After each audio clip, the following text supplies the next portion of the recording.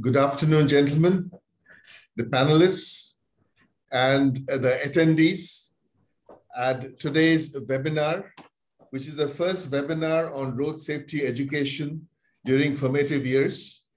We already have the panelists in place. I have a few messages for the attendees. One is, please, your audio and video are always muted. For the attendees, the audio and video is always muted. Attendees can forward their queries through the Q&A session, which is at the bottom of the screen. And the panelists will respond to the Q&A session at the end of the webinar. This is the last item in today's webinar. As per schedule, it is scheduled at 5:30. But let's see how it goes. We'll try to keep to the schedule. With this, we would like to start today's webinar. And I would like to invite the President IRF, Mr. Satish Parakh, to give his welcome address. Over to Mr. Satish Parakh, please. Good afternoon, everyone. A special guest from the Ministry of Road Transport and Highway, Director Road Safety, Mr. Gaurav Hariram Gupta, Gaurav Hariom Gupta, President Emeritus IRF KK Kapila sir, Executive Director Siam Mr. Prashant Banerjee, and the panelist Dr. Prajapati Trivedi, Mr. Akhilesh Srivastav, and Dr. PK Sarkar, Mr. N. Balasubramaniam, my colleagues from IRF, members of media, ladies and gentlemen. Namaskar. On behalf of IRF and my own behalf, I extend a very warm welcome to you all of you. It is indeed my proud privilege and a pleasure to be here today among the eminent gathering. Before I proceed, ladies and gentlemen, I would like to offer my homage to one of the notable industrialists of our times, Mr. Cyrus Mistry, whom the country lost tragically to a road accident. India continues to lose lives, majority in the productive age group, younger group, to the road traffic accidents.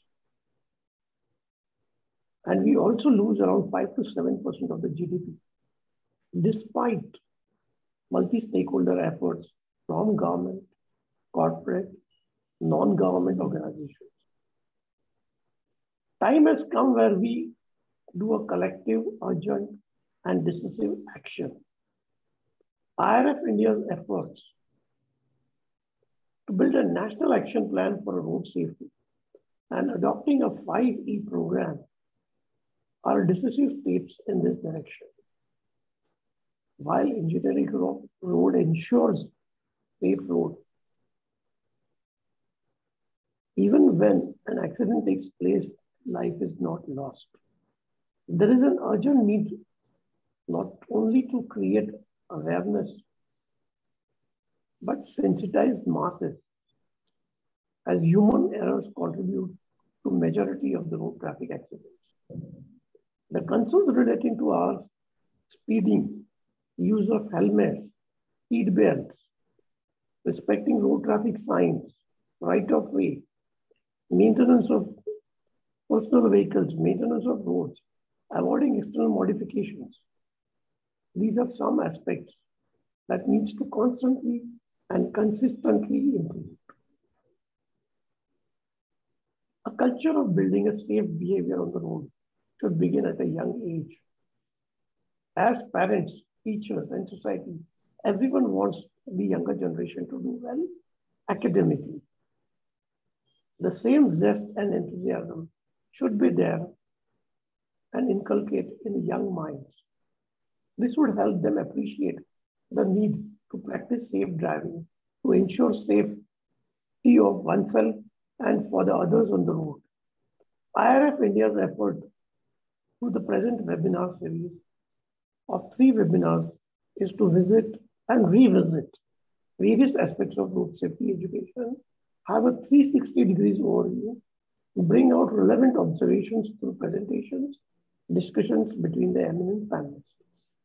Today's webinar on road safety education will lay focus on the road safety curriculum in schools, formation of road safety clubs, role of parents and teachers, and the safety fleets and training of drivers.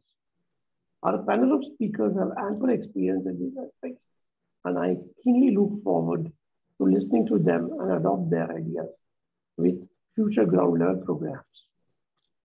With these words, ladies and gentlemen, I once again extend to you a very warm welcome and encourage you to be connected with us till the end of this program.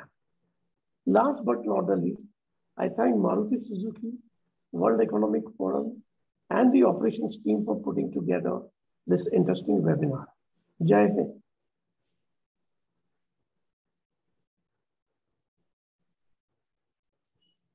Thank you very much, sir. I would like to invite Founder President of IRFIC, Mr. K.K. Kapila, to deliver his keynote address. Mr. Kapila, please. My esteemed colleagues in the panel, road safety champions from across the world who are listening and who are interested in this subject, delegates, ladies and gentlemen. Road safety is the biggest challenge that this world is facing today. Over 1.3 million people die in road accidents across the world, and the figure is ever increasing in spite of our passing the decade of action plan that we will reduce road accidents and fatalities by 50% by the end of 2020. Nothing of the sort has happened. 10 jumbos crash every single day, but you will hardly find a news in any newspaper, except for when people like Cyprus die, that papers get filled up. Otherwise, nobody bothers who died, where he died, what happened. It's a very unfortunate scenario. The economic loss of all this is over $1.8 trillion. $1.8 trillion, which is more than the budget of 10 poor nations of this world. Yet there is not enough effort on the part of the world to control this menace. In India, in spite of efforts by the government of India and championing the cause of road safety by many institutions working on various aspects, we have not been able to contain it even, leave aside reducing it. The last year's record of road deaths, as reported, is 1.65 lakhs fatalities. It's a very massive number, but this is what is recorded. But the WHO believes that this record is not up to the mark, and probably the fatalities are more than 3 lakhs. Irrespective of the figure, whether they are 3 lakhs or 1.65 lakhs, this is a very large, unacceptable figure. We need to work out something to address this on top priority as a nation. We all owe it. The economic loss to Indian exchequer is 2.91 lakh crores. A mind-boggling 2.91 lakh crores as per Bosch, who published this data last year. What are we doing? How are we handling it? After a lot of struggle within myself, because I have been working on this since 2008, I came to the conclusion that we have not been able to achieve it because we did piecemeal work in various places and never ever got into the right mode to do the work collectively on all fronts. Ladies and gentlemen, road safety is a function of 5 E's. The first E pertains to road engineering. The second E pertains to vehicular engineering and policy corrections. The third E pertains to education and mass awareness. The fourth E pertains to enforcement. And the fifth E pertains to emergency care. Unless you work on all the 5 E's together on any road stretch, you cannot expect road safety to come. Unfortunately, we have been working on one or the other. We have worked on removal of gray spots, black spots. We have worked on training on school education in some stretches. We have worked on trauma in certain areas, Head Injury Foundation, established by the Jodhpur Maharaja, worked on his areas, but everybody has been working in isolation and no coordinated effort has gone into this particular problem. And that is why we haven't got any results worth its name. For the first time, we have launched a 12 webinar series last year in February and concluded them in December last year. And under that webinar series of 12 webinars, we had the first 6 webinars on E1, that is the road engineering and the challenges of road engineering and what needs to be done to improve the roads and make them forgiving. The second E2 we covered in the next webinar, the 7th webinar.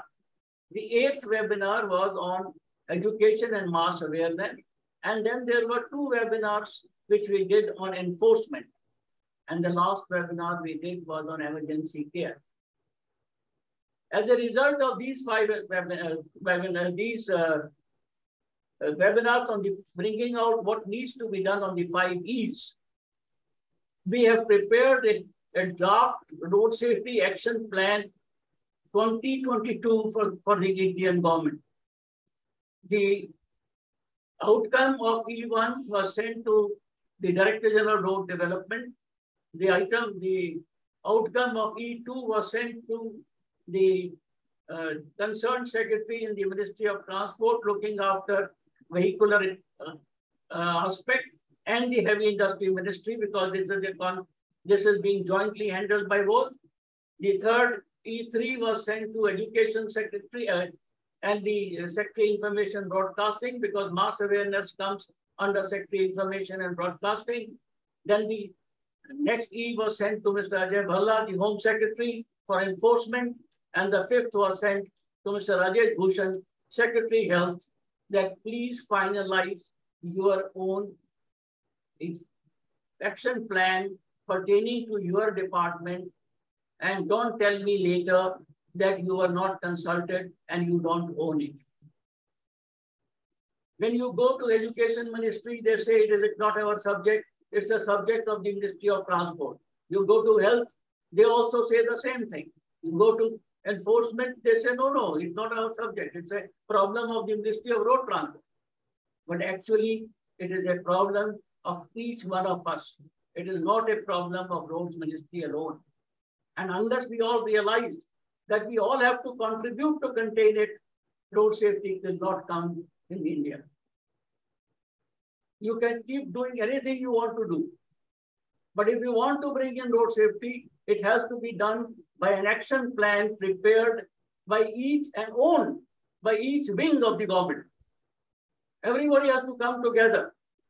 And my aim of this exercise today is to bring everyone together, and we will have the Road Safety Action Plan 2022 released either by the President of India or the Prime Minister of India in Vigyan Bhavan before the end of this year. That is my commitment to this August gathering. Listening to me. Today's webinar is part E3, which we are going to debate and deliberate in details by various experts who have gathered here today. This will bring out as to what we have to do under education and mass awareness. This road safety education is a very important aspect, because unless we try and ingrain in the child's mind road safety from very beginning, we will not be able to bring the road sensitivity towards road safety.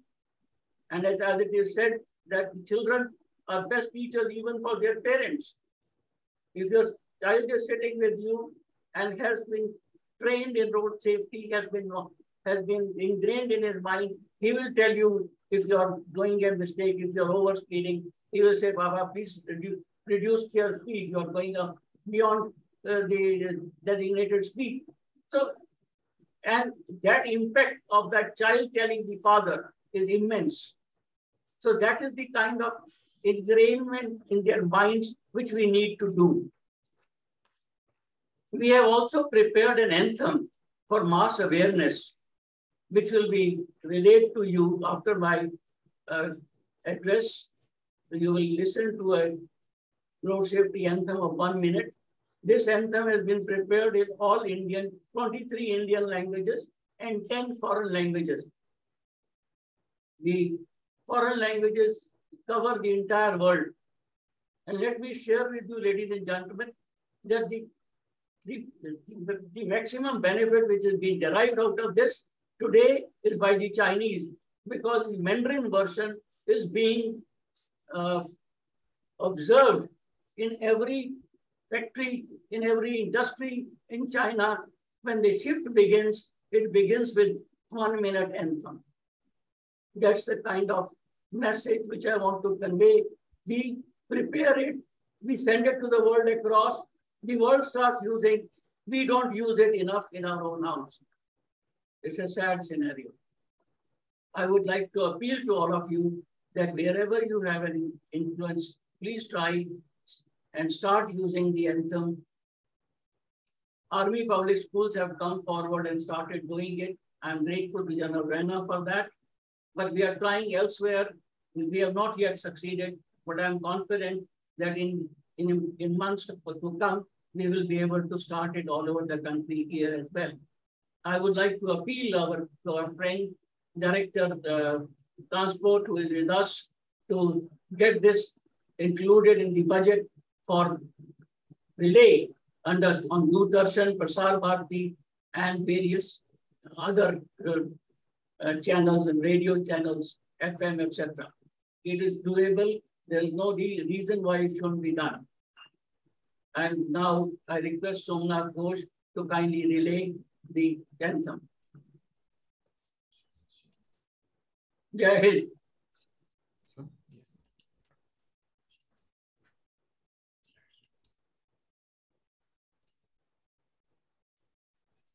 सड़कों पे सावधानी पहली प्राथमिकता है, नियम का पालन करना है भैया। सड़कों पे सावधानी पहली प्राथमिकता है, नियम का पालन करना है भैया, नहीं करनी है मनमानी, गुस्सा नहीं करना, मुस्कान फैलानी है। दाएं देखो बाएं देखो फिर दाएं देख के पार करो, पैदल सड़क पे जो हो हेडफोन न यूज करो, थोड़ी सी लापरवाही जीवन भर का है रोना, चौकन्ना रह कर ही चमकाओगे हर कोना, सड़कों पे सावधानी पहली प्राथमिकता है।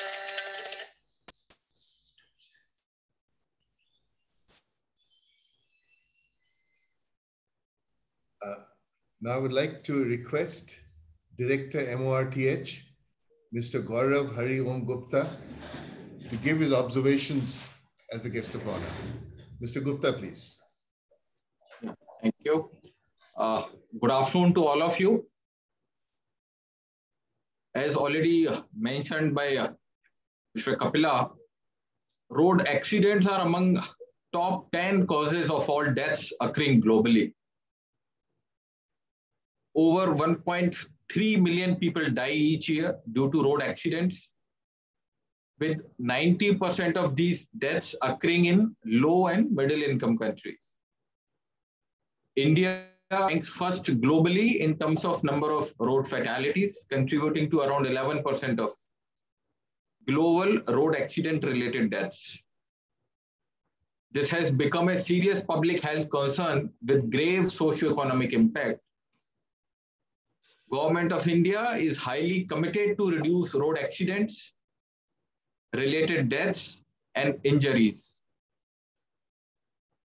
A significant number of victims of road crashes are people in a young age group of up to 25 years, which account for almost 27% of road fatalities in India.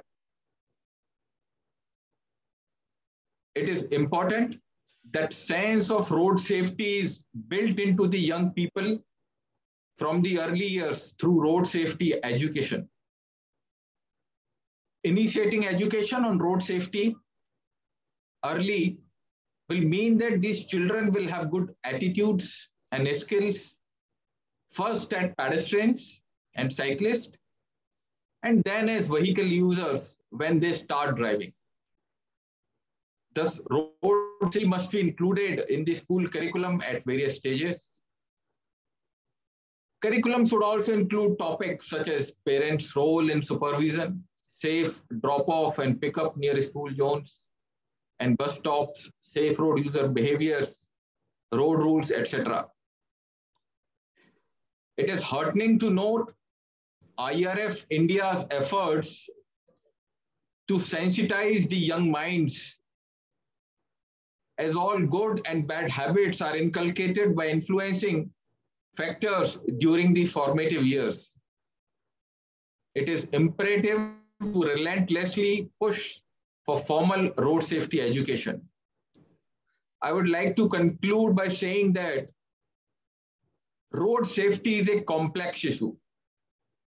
There is a requirement for a comprehensive and collaborative efforts from all stakeholders, including central government, state government, private companies, NGOs, and citizens. Thank you.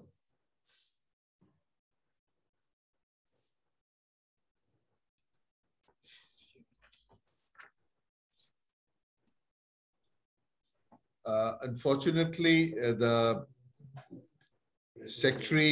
Additional Secretary of Ministry of Education, Mrs. Lam Choi Sweetie Changshan, is unable to attend. So we will directly go to the video on road safety education. We'll just shortly play that.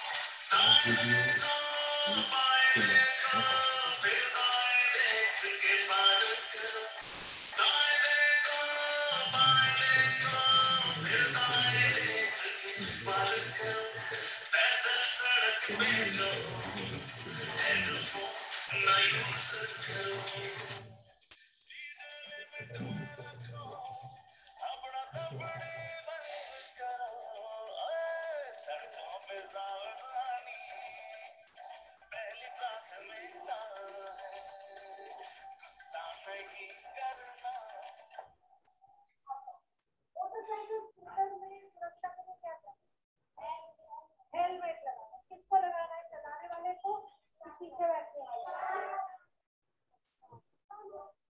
किसने कहा?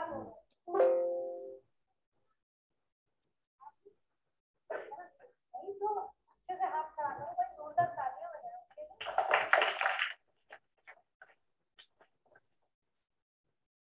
Helmet sir की सुरक्षा के लिए लगाया जाता है, तो पीछे बैठने वाले के पास होगा, उसकी सुरक्षा जरूरी नहीं होगी क्या? होगी ना। तो हेलमेट मोटरसाइकिल में जो दो लोग बैठे हैं दोनों के लिए हेलमेट जरूरी है, ठीक। और गाड़ी में क्या जरूरी है? Seat belt. कितनी सीट बेल्टें होती है गाड़ी में? 4 लोग। हेडफोन का इस्तेमाल सड़क पर नहीं करना है। तो जब गाड़ी चलाते वक्त हम मोबाइल फोन या हेडफोन का इस्तेमाल कर सकते हैं? नहीं। क्यों नहीं करेंगे?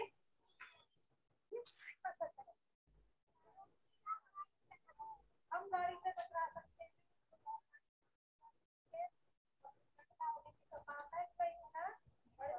क्यों?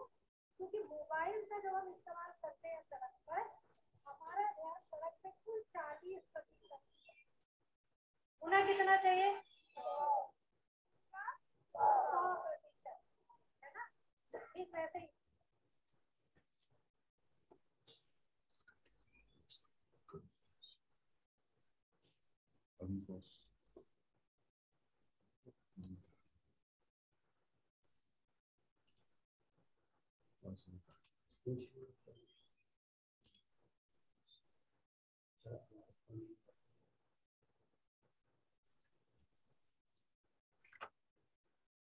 May I now request Mr. P.K. Banerjee, Executive Director, SIAM, to give the vote of thanks.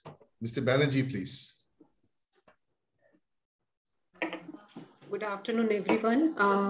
I just want to apologize on behalf of Mr. Banerjee, as urgently he has gotten a call and he has to just leave for some urgent agenda. But on his behalf, I would like to present thanks. So if you permit, so I could say the vote of thanks.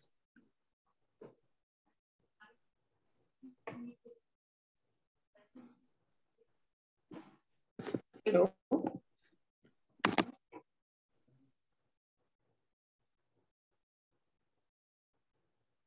Hope my voice is audible.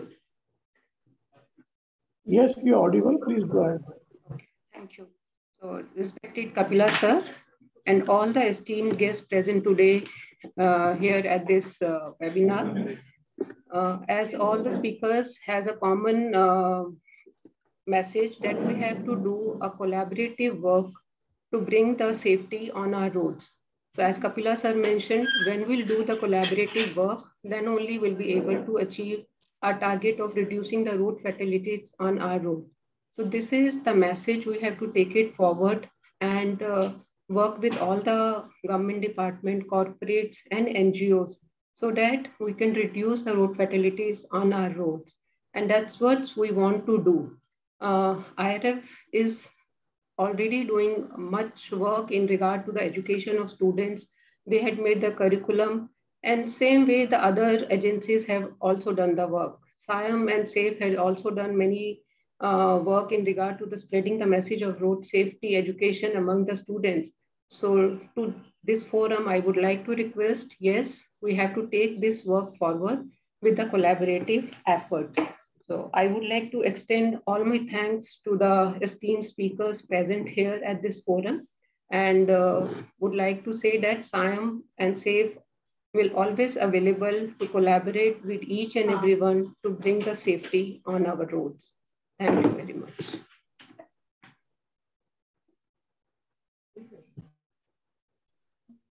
Thank you very much, ma'am. May I now request Mr. K.K. Kapila, President Emeritus IRF, to give introduction of the experts and the webinar theme. Mr. Kapila, please. The webinar theme is Road Safety Education and Awareness, a comprehensive approach. And the first webinar under this series is on road safety education during formative years. As I just mentioned in my keynote address, we have to catch them young and try and inculcate in the mind of young children the essential requirement of good road behavior. It is imperative that they become responsible citizens as far as road safety is concerned, amongst other things. The first speaker in this will be covering the topic of school curriculum on road safety and road safety clubs and schools.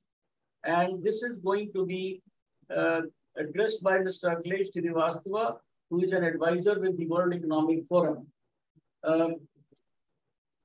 Akhilesh Srivastava is a globally known digital and innovative leader with path-breaking e-governance projects like FASTag, e-tendering platform, ODR portal, citizen-centric multiple highway information applications, and mobile applications, geofencing of national highways, etc. Akhilesh Srivastava is currently leading the World Economic Forum's initiative in India, Road Safety 2.0. Road Safety 2.0 is shaping the future of road safety in India with a technology-driven approach and creating a human-centric road ecosystem where technology compensates for human limitations and saves lives by improving the road safety. He is also an IRF road safety ambassador. Over to you, Akhilesh. Thank you very much, sir. I will take this opportunity to share my screen, and thank you very much. I see a lot of participants and very enthusiastic panelists and the viewers. And very much thankful to IRF for doing this human job in the road safety. As already explained by everyone, the road safety is a major cause of concern for all policymakers, the citizens, the country, everyone. And unfortunately, India, we need to be a little more worried about it and do something because just 1% vehicles causes 11% of the global fatalities in India. Of course, denting the economy and other issues which already explained by the Mr. Kapila, the President, the Director North. What we need to have is a very comprehensive approach, and the national policy prepared by IRF towards this is one of the wonderful documents I have come across, covering all the 5 V's in a very lucid manner, connected to one after another. And as a part of this webinar, today we are addressing the number 1 issue, the education and starting young. Why we are doing this? I was while going through the data related to this, I found that 10% of the deaths, but the total deaths which are happening because of road accidents are among the children who are below the 14 year of age. That was very surprising figure when I came across. Not only the deaths, but the roads, the school zones, they are also ill-equipped. They're not proper signage. Like only 17% of schools are having a signage which shows there is a school. 11.5%, the speed limits are displayed, whereas at near the school it has to be. Children were not aware. and so there has to be a serious effort if we start putting the road safety awareness, starting with the children and going forward with the drivers, the other campaigns, and the media. So the holistic approach in this, which has been designed by RF, is wonderful. The first is the road safety education in school and educational institute. This I will be deliberating in more detail today. Then it goes further. Once they are done, the children are done, because children are the brand ambassadors. Then we are moving toward the skilling behavior of driver community. Very focused now. We are not.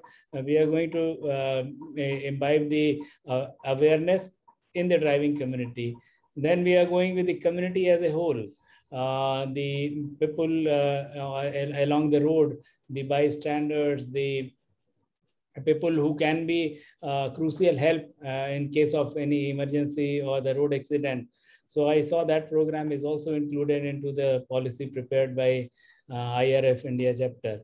And then the media involvement around the road safety campaign and awareness program.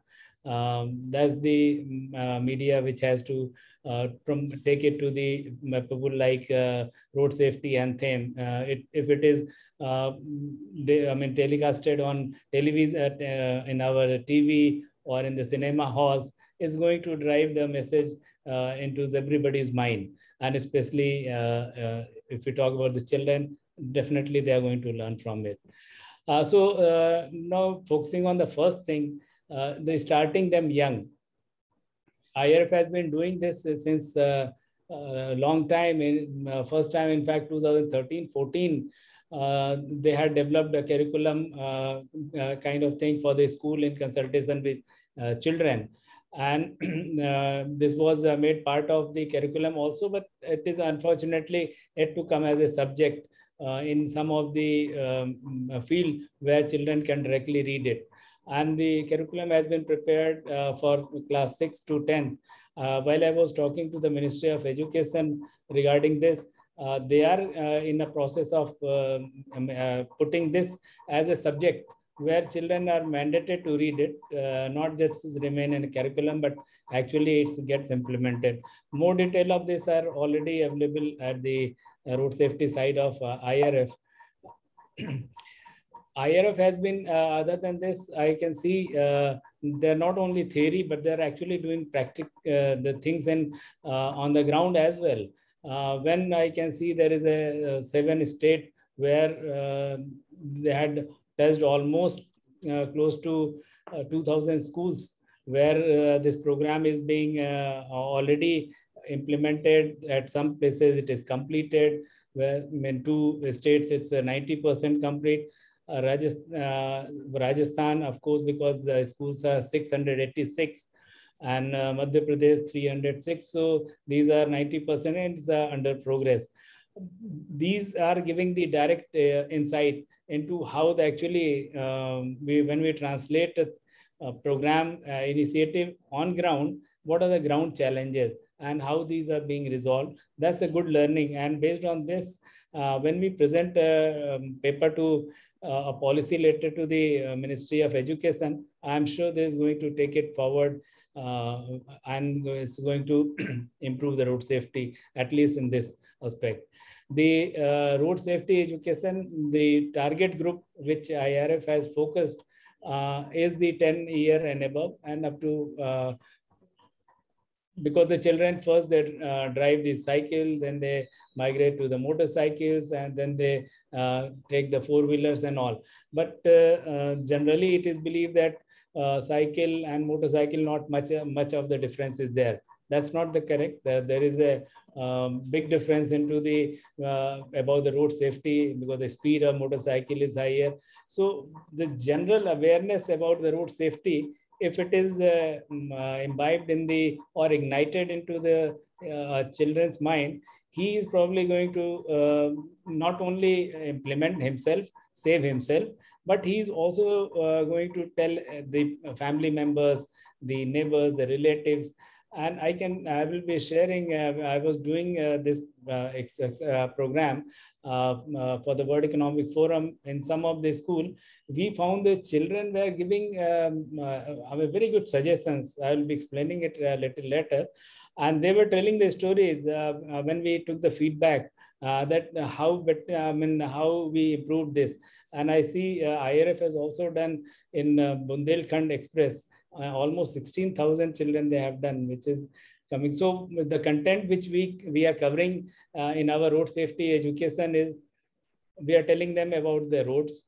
We are telling them the road is a shared asset. It doesn't belong to a single vehicle owner. And then what are the kind of road users? It's a mixed traffic. This is what is to a very important point, has to be told to the children. Unlike the Western countries, the traffic in India is a mixed kind of traffic. On the road, you find almost everything, right from the two-wheelers, three-wheeler, bullock cart, and sometimes animals also. So that preparedness and the adaptability in mind has to be there. Then we telling the children what are the traffic signs, how many kinds of signals, which are the emergency signal, very important signal, they shouldn't miss it. Then what are the road risks, what are the hazards pertaining to that, and where they should be more attentive when if they know the risk, probably they know how to mitigate it. What are the good Samaritan law? Because this is again an area where still people get apprehensive if say somebody, some accident victim they see and he requires help during that golden time. But people are not aware that there is a law which protect them because of the legal hassles and police, etc. People forcefully avoid it, though they want to help, but lack of awareness. So here again, we are telling them what are the first aid required during that time when things can, within golden hour, when life can be saved. And then what are the basic rules of the Motor Vehicle Act, the road safety rules, don't drink and drive, follow the speed limits, preventive measures to avoid the accidents. The experimental learning, based on this, we have further divided. This is what is the school, putting the next generation driver on seat to promote. And the best thing which I want to highlight here is the program which we did once is it's spread into 3 days. The first day, we told them what is the road, it's a shared asset, what are kind of the roads, as I explained you. And then once they understood, second day, it's only 1 hour. Second day, what are the risk factors, what are the hazard perceptions, signals, signages, etc. Third day, these students were with the school permission of principal and the teachers, were taken to the nearby road near their school, where these young children were asked to find out, do a kind of audit and tell what are the lacking over here, what has been told to you in last 2 days. And let me tell you the amazing result given by the children just by making a simple draft or some paintings that here zebra crossing is not there. And some of the suggestions were even better than highway experts suggesting it. So for example, say these are things the children suggested. And once we requested the authorities to implement, we can see the figures like this. And it in one of the pilot, it led to almost 90% plus reduction in the 6 months. And not only this, the children during the feedback session, when we checked them after 6 months, they came out with a very interesting experience that we could save 2 lives. One of my family member, he was a reckless driver. He never used to wear helmet. Now he wears helmet. He met with an accident, but because of helmet, he could be saved. So I can take that credit. So this is how the enthusiasm of children helps to promote the thing. And that's a wonderful initiative and curriculum which inculcates this is what we are thinking, that if more and more children learn, if they see the safe zone near their school, This again, every day they are watching near the school, inculcates their mind. It gives them a freedom, how, understanding what is being done. This is the another thing which I want to highlight, the wonderful initiative done by IRF on the Bundelkhand Expressway. This starts from Chitrakoot and connects the Agra-Lucknow Expressway. And the almost 300 kilometer expressway recently inaugurated by Honorable Prime Minister. Here, the IRF went to almost 224 schools along all the packages. So what they are doing, they find out the schools which is located within 2 kilometers of the highway. All those schools are mapped on the map, then they are geolocated. The team goes to these schools with those curriculums which I just described, discuss with them, take on board the teachers and the school staff, and then these trainings are imparted to them. These training were imparted to 16,282 students. And probably this may be one of the reason, because almost for 5 months this expressway has been launched. There has been a report of the road getting damaged at place because of rain, but fortunately there has not been any report like there has been accident or some serious fatality has been reported on this. At least I haven't seen, but that may be one of the good reason for them. Then the road safety anthem already explained by Mr. Kapila. This is already done in all regional languages. This should be a part of the daily morning prayer, or at least once in a week, or twice in a month it can be, so that children are, or in any, if some sports activity, some program is being done, some cultural functions, there this anthem should be played, so that children get more used to this. And apart from this, this can be shown to other places as well. So that was basically for the children, when we are, what is the curriculum and how we had implemented it in part in these 7 states with the fascinating results. These are the results will be compiled and will be submitting a report to the Ministry of Education to take it forward to the Ministry of Information Technology, which can promote it further, take it to the cinema halls, the radios, the TVs, and everywhere FM radios, these are played. So that will be one. Coming to the second thing, which was the drivers, again works are going on, but I think paucity of time is there, so I will restrict to this. That I will discuss during our discussions during the panel discussions time. Thank you very much. Over to you, sir.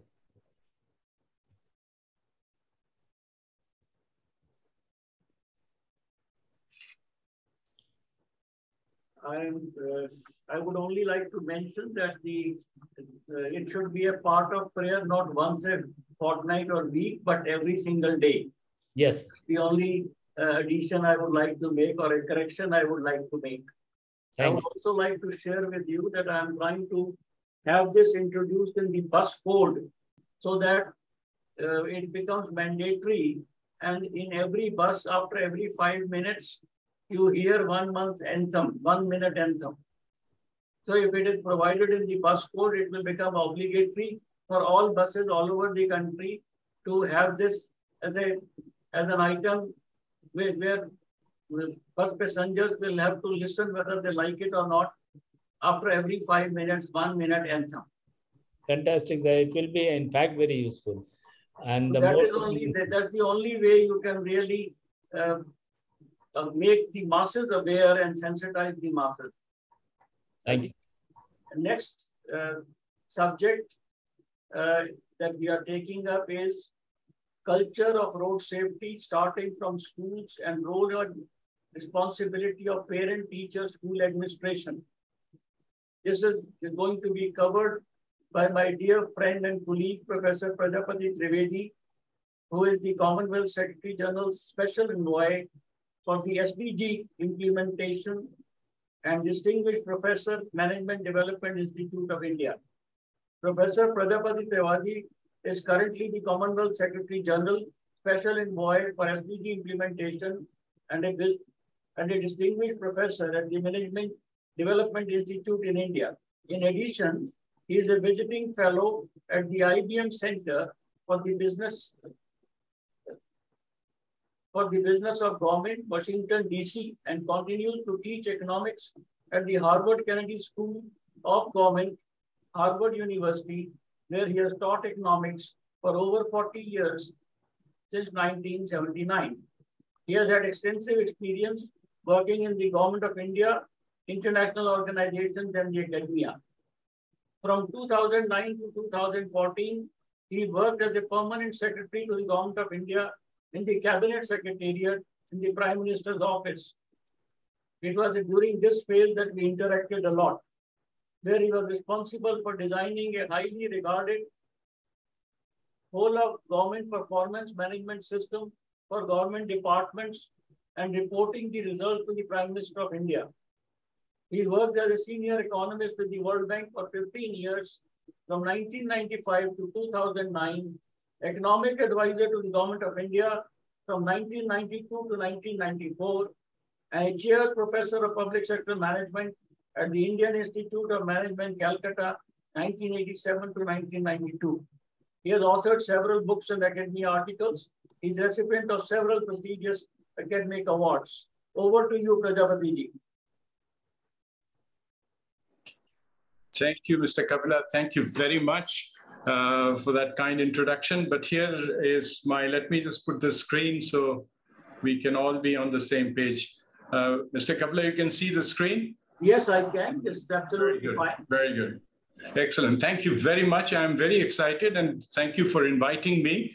Though I'm not an expert, but this is an issue. I will tell you my views on this, having worked in the government and internationally and still being concerned with it. Anyone who's a friend of Mr. Kapila knows that this is a very serious problem. I have been, and that's why I'm always willing to put my shoulder and put my support behind Mr. Kapila. It's such a good cause. And, by the time this is over, 10 more jumbo jets would have crashed and we would have done nothing. It's been happening each time. I remember this dramatic statistics. It really gets me all charged up that we need to do something. And it is in this spirit that I am here to share my views and get your views and see how we can move forward. That's the important thing. I have divided this presentation into a few parts, but this is basically the focus of this webinar. As you already know, I'm just reminding you it's a school curriculum on road safety and road safety clubs in schools. That's topic number 1. 2 is culture of road safety starting from schools and role and responsibility of parents, teachers, school administration, safety in school transport fleet, and training of drivers of school fleet. Now, this is the focus. And therefore, before I move on, let me first quickly agree.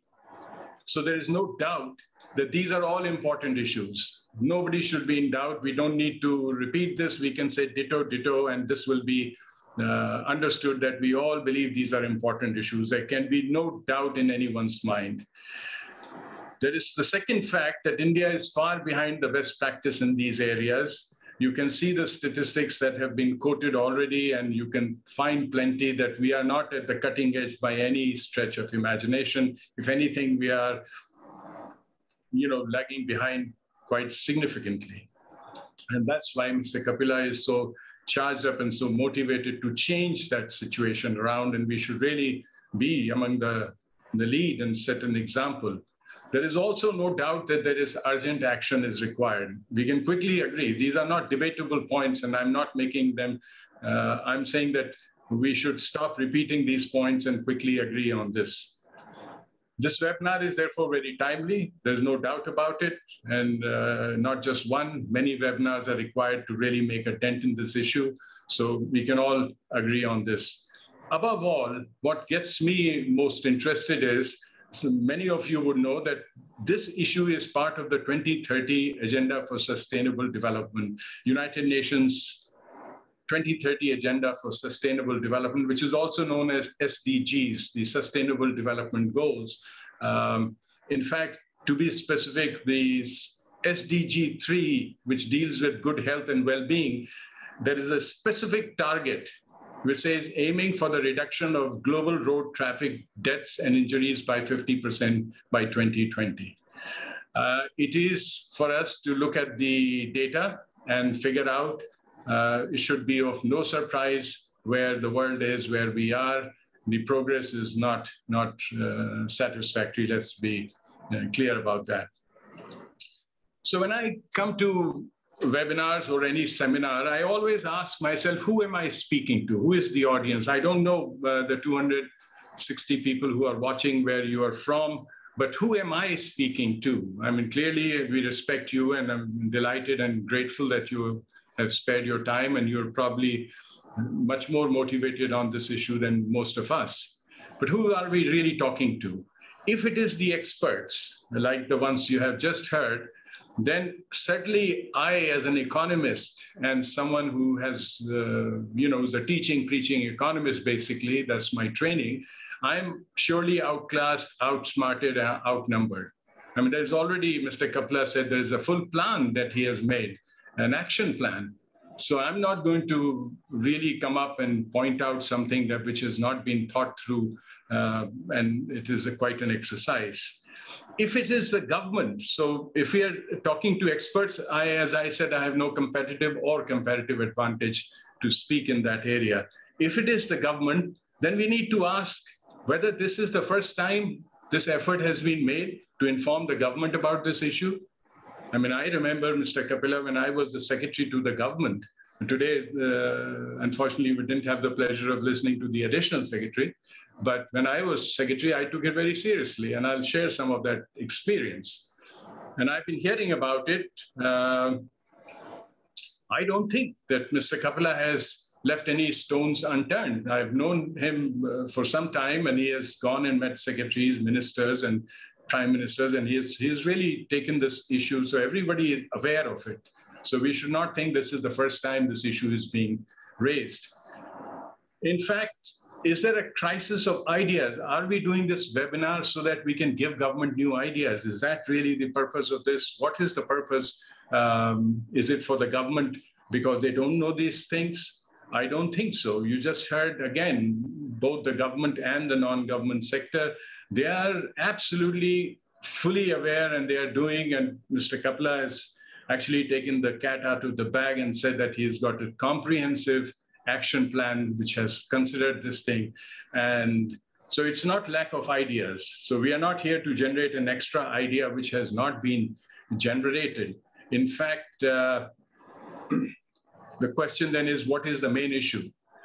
As far as the idea is concerned, basically, this is a standard operating procedure. Before any seminar, you should Google and see. So I Googled road safety education, and I got 1 billion hits, 1 billion, 883 million, which is close to a billion. So you can see that road safety solutions, this is just a screenshot from the Google. So all the ideas are there. So if you're expecting me to contribute to this, 1 billion plus one idea, I'm afraid that's not going to happen this afternoon. So I do not, I seriously believe we do not have a crisis of ideas. We have enough ideas. That let's all agree that ideas are all there. We have a crisis of implementation, as has been repeatedly said, but we say it is crisis of implementation, but we go back to generating more ideas and discussing ideas. In fact, I am on record, and this is not something I'm boasting. When I was in the government, I worked in the cabinet secretariat. I told the cabinet secretary that, sir, for 2 years, can we put a moratorium on new ideas in India so that nobody generates any new ideas? We just implement all the billions of ideas that we have already generated. We have got massive 15 volumes of Administrative Reform Commission reports dealing with police reforms, everything. There is no new reason for us to have a seminar on police reform. These people spend millions of rupees to write this report, took 5 years, the best brains in India and abroad. We need to implement those reports. And the good thing is, or ironically, those reports have been accepted by the group of ministers. So it's not like it's an academic exercise. It went through proper government vetting through the cabinet secretariat and the cabinet, and then finally a group of ministers approved it. So it's a government decision, not being implemented. So I think we have, and we should really raise this issue in every forum where we meet and we start generating ideas as if this is the first time we are doing it, and all the excitement of doing it for the first time is there.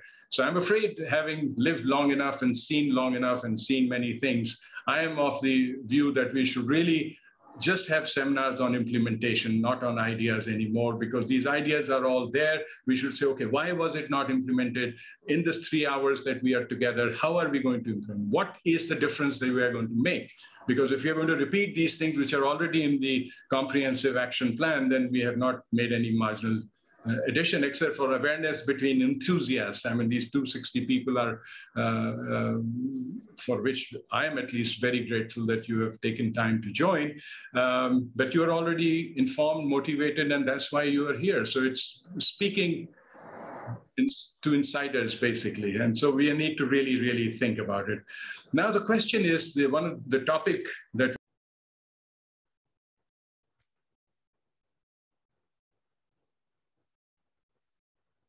mute. Was I, Mr. Kapla, was I muted? Was I? Go ahead. Yeah, I mean, how long have I been muted? No, it wasn't there. It was maybe a fraction of seconds only. Okay, somebody, yeah, I got a screen message saying, please unmute yourself. No, sorry about that. Yeah. I'm sorry for that. That was no. Just because then I would want to say, repeat what I have said. No, please go ahead. Yeah, so we one of the topics that we are focusing this afternoon is the poor culture of road safety. In my view, it is a symptom, not the cause of the more fundamental problem of poor culture of implementation. I mean, I don't have to give you an academic report on this. You see our behavior as Indians. When we go abroad, we are so well behaved. In Singapore, we walk, we never throw chewing gum on the street. We know if we'll get beaten, or, there are strict rules in Saudi Arabia or wherever we are in the West. The minute we get into Air India to get back to New Delhi, I mean, all the discipline goes somehow, that we feel it's our country. We can do as if the other places we are prisoners or something. So, I mean, I think it's not that we have a culture. I believe it is the system that makes us behave. We are very, very smart people. And that's why we have all the CEOs in the world, because we adapt ourselves. There is a culture of excellence. We will be the best.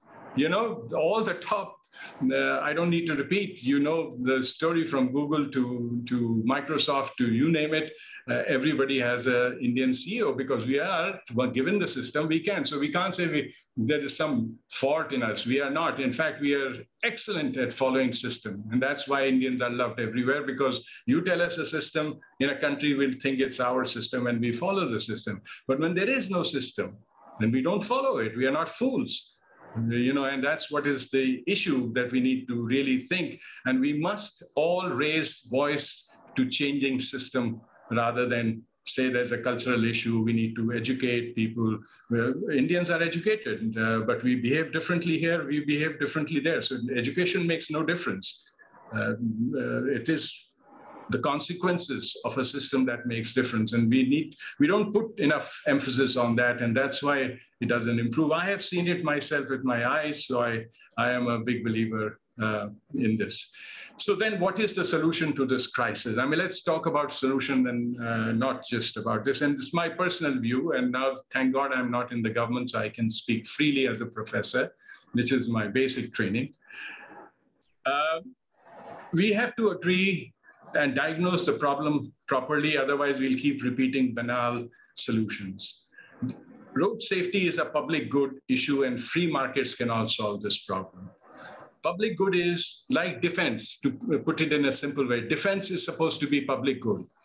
Suppose I were to tell you that defense is important, please come and join the army or do contribute money to it. You will not. You will say, why should I? It's a public good. You know, if you're going to defend India, I will be defended. Why should I contribute? And so there's a classic problem of free rider in this, that someone should do it. It's not my problem. And so markets do not work. And this is why you know, we need sound public policies for road safety and effective government regulations. There is no other shortcut. So let's not, you know, I applaud, and since I know the efforts that Mr. Kapila is like, you know, I pray for his health. He's so worried about and has made this as a cause celebre. But the point is, this has to be sound public policies and effective government regulation. And then, of course, effective implementation. You can make great policies, regulations, but if they're not implemented properly, they remain on paper. And we have thousands of such examples of wonderful policies which are not implemented. So implementation, to me, is the crisis that we are facing in this area. Even you can see SDGs, they're not being implemented, not just in India. How do you get this? So it has risen to that level that now it's part of the United Nations Sustainable Development Agenda. And yet we don't have enough mechanism for this. So I'm going to now come to the solutions, that what I have learned. And in the past 2 years, while there was COVID, we conducted about, you know, large number of training programs. When I said we, I'm wearing my Commonwealth head in my capacity as the Commonwealth staff. We did, you know, with 44 member countries, 1,200 senior officials, 400 officers from Barbados, 8 major training programs. So we interacted with them, and I tried to find out around the world in 2 years. So this is not a lifelong project I could speak to. These are all prime minister's offices and the secretaries to the government respective, very senior cabinet secretaries, etc. What is the issue and how do we go? This is what we found, and I'm just sharing that. I'm not prescribing, and for whatever it's worth, what I found and we found. Performance, governance, and institutional capacity of any government, any country, depends on quality of its systems. In fact, this is it's not my personal view. This is from Peter Drucker, the management guru at Harvard, and everybody knows. He says that the outcome, whether it is road safety or whether it is, you know, child mortality, I mean, you know, any of these very critical issues, and I could name many others, spurious drugs in India. There are life and death matters galore. All of them, the outcomes, the results, the performance, whatever word you like, depends 80% on system and 20% on people. This is really standard among management. So if you're working on the people front, you will not make much of progress if your system is just rotten and it's dysfunctional or it's non-existent. So within the people category, 80% of that depends on the leadership. So really very little depends on rank and file. What you need is a good leader with a good system, and you can do miracles. And this history of ours, of humankind, is full of that. I mean, from Ashoka the Great to Alexander the Great, they were great leaders with great systems. They conquered the world for us. So, you know, this is really the mantra that we need to focus on. What is our system and who's leading it? Second, the basic causes of poor institutional capacity, the government's inability, are similar across nations. When you close your eyes, you think all the governments are conspiring to tell you the same story, because it's the same story everywhere. And you know, you find that the one big cause that everybody repeats is that in every country, there are multiple principals who have multiple goals, which are often conflicting. Now, the same thing appears here. I mean, we are in a road safety seminar, webinar. So we think this is the most important thing. Next door, there is somebody who just thinks the most important issue is get the, you know, Jal Jeevan program, just get fresh water to the people. Forget road safety. They have no cars to drive. Get them water to drink. There is another one who is saying, look, I mean, what kind of, we have out of school children, millions of people who don't have access to school, and you're talking about road safety, get them in the school. So there are people who have, so everybody feels they have a right to dictate the public agenda, and that would be fine, except for there are conflicts. I mean, you can't do it all. There are only limited resources. You have to choose. So you have multiple principles and multiple goals, which are often conflicting. Then what do? The bureaucrats just have a fuzzy notion of what is expected. Whatever they do, somebody tells them, you're not doing this, you're not doing road safety, you're not doing clean water, you're not doing energy, this thing. So we need a systems approach. It can't be individuals. We add to this fuzziness by just shouting louder, because it's not that it will get done. So we need to just know, I'm not, I'm saying it respectfully. I consider myself to be a lifelong believer and a public servant. So this is a fact. We've confirmed this with 44 countries with almost 2,000 participants. Causes of poor institutional capacity. Another reason is everybody says, as it was said just a few minutes earlier, that you go to Ministry of Education and say, that's not me. The not me syndrome, it's the Ministry of Transportation. They'll say, well, safety is like a health issue. Don't you know, in the SDG, it is under the health and well-being, so it must be health issue. Let the Ministry of Health do it. So it's not me syndrome is a classic way in which the problems are being passed around in the government.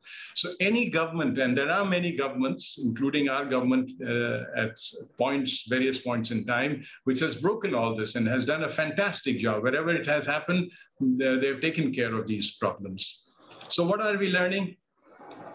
Number one, governance and institutional capacity depends on quality of systems. So we need to focus, we need to advise governments, what are these good systems, look at international experience and not say, do this, but say, these are the systems approach rather than this or that.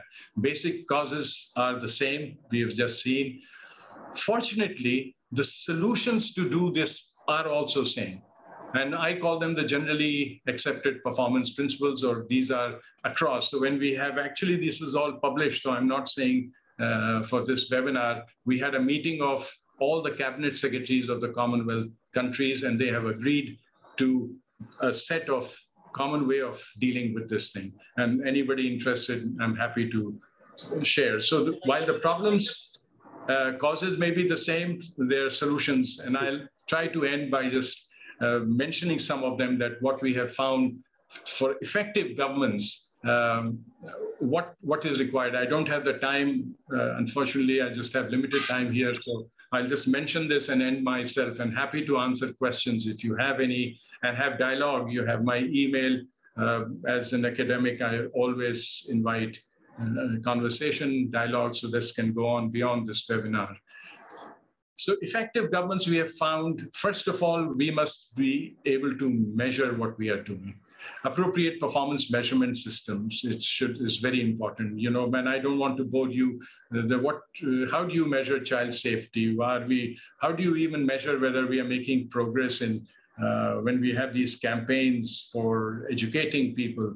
There should be a measurement that not millions were spent and we thought we were trying to educate and nobody really is educated. We can't have anecdotal studies or stories that, we feel people are getting educated. There must be a rigorous way. If every rupee is coming from a valuable opportunity cost or alternative use of that money, so it has to be accounted for. So that's very important. Whole of government coverage. Nothing gets done, including road safety, as you've seen, multiple agencies have to be involved and they have to be all held accountable simultaneously. You can't just focus on Ministry of Transport and ignore health and education. They're all involved in this thing. It has to be like a relay race, not a individual race, So therefore, and governments are doing these solutions up here. It has to be accountability from top down. It can't be that you hold the teacher accountable, but the ministers and the top are just unaccountable. Accountability flows. If the Minister for Education was held accountable for, greater awareness of road safety, believe me, it will get done. But if you hold one principal accountable in some district, and it is not going to trickle up, accountability always trickles down. And so the top has to be held accountable. We don't have to say, we say the government of India signed up to this target 3.6. How are we doing? Find an RTI and find out how we are doing and why this is the case. Why are we not making? So we hold them accountable to the commitments that the governments have already made rather than give new ideas. It should be explicit and unambiguous assignment of accountability. When we talk about we need to do this, we tend to think that, okay, this should be done, but it's not my responsibility. You know, we have to say, sir, you are responsible. If this doesn't happen, you are responsible. Everybody's responsibility is nobody's responsibility. You, Ministry of Transport, I mean, with great respect, I say, the additional secretary didn't come here. She thinks there are many other important things to do. This is not the most important thing. So she's not feeling accountable that this is her job. Appropriate incentives. If there are no consequences, you can do all kinds of fancy stuff, but there are no consequences for good or bad behavior or performance, then that's not going to help. Effective integration with HR systems is not just that, it has to be all the way. People should be held accountable. Budget system should be integrated with it. There should be transparency. It should be all in the public domain. They are not dealing with nuclear secrets, are we? This is not a rocket or something that we are trying to fire. Everything should be in the public domain, that this is the money being spent. These are the people who are spending. These were their objectives. This is what they have achieved. Let it be like the budget. It should be all up in there. Appropriate institutional arrangement. There should be well thought of arrangements. It can't be that some director, joint secretary is monitoring additional secretary. Even this has to be at a very high level to be done. And somebody should be monitoring at the Prime Minister's office, Niti Aayog or somewhere where this should really be done and integrated with others. An effective communication strategy. I'm telling you, these are the 9 or 12 habits of effective governance. And there should be a strong legal foundation. Sometimes, you know, just talking about it doesn't help. When you have a legal foundation, you can take people to courts. There can be some redress and some justice. And I think this has risen to a level where it needs to be legislated. If there can be right to education, right to road safety is also a public good of great importance, whether even before Mrs. Cyrus left us, unfortunately. So as I said, I'm sorry I have only limited time. This is the crux of some of the thoughts that I had. There's much more, and it's always not a wise idea to give professor unlimited time. Mr. Kapila was very wise in putting a very stringent limit on me, and so I thank him. I thank the organizers. I thank you for your attention, and please contact me. This PowerPoint will be shared with you at the end by the organizers. Thank you very much. Jagati, it was a very lucid presentation, full of knowledge, which you have shared with all of us. We will certainly avail the offer of getting more and more output from you in this yajna, which needs ahuti from everyone. The next speaker is Mr. Balasubramanian. He is covering safety in school transport fleet and training of drivers of school fleet. An automobile engineer by education, Mr. N. Balasubramanian's career stint includes TBS Group and Ashok Leyland. He has had interest in learning and development in service and driver training, which he honed further through the Automotive Sector Skill Council.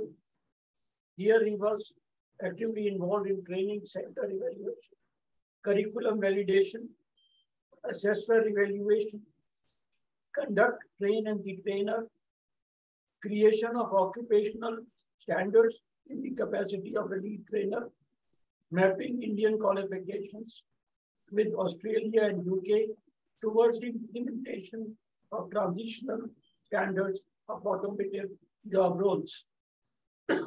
Currently, he is skilling consultant to various organizations and institutions.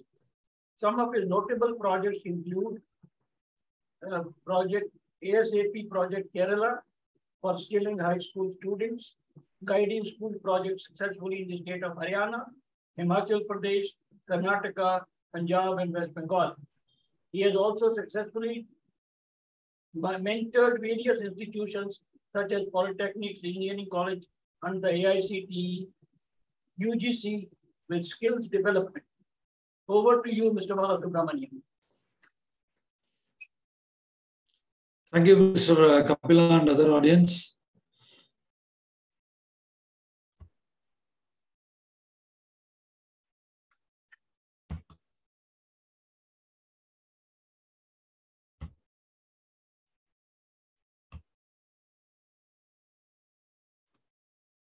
How to make it full screen?